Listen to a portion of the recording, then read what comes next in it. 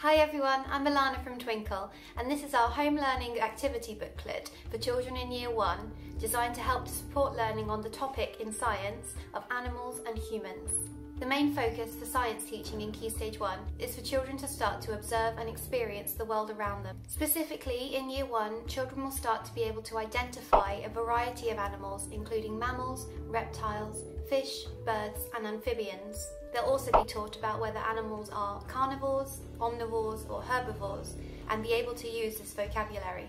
Alongside this, they'll learn about the structure of a variety of animals, including humans, and be able to identify which part of the human body is associated with the 5 senses.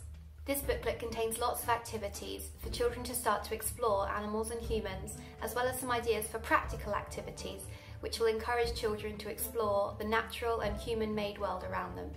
This first activity asks children to identify the correct name for these animals.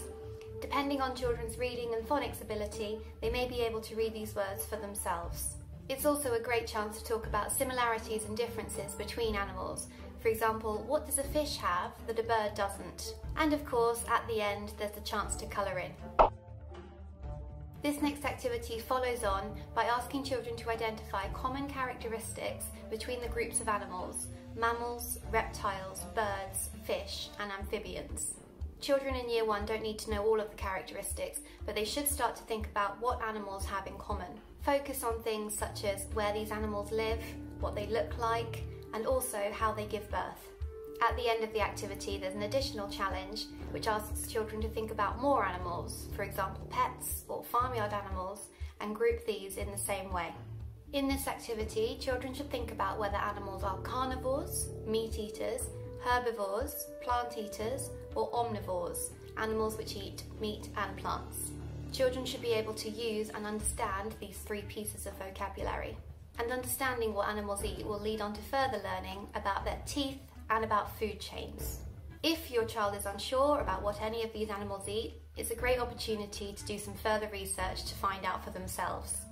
In this activity, children need to name different animal body parts.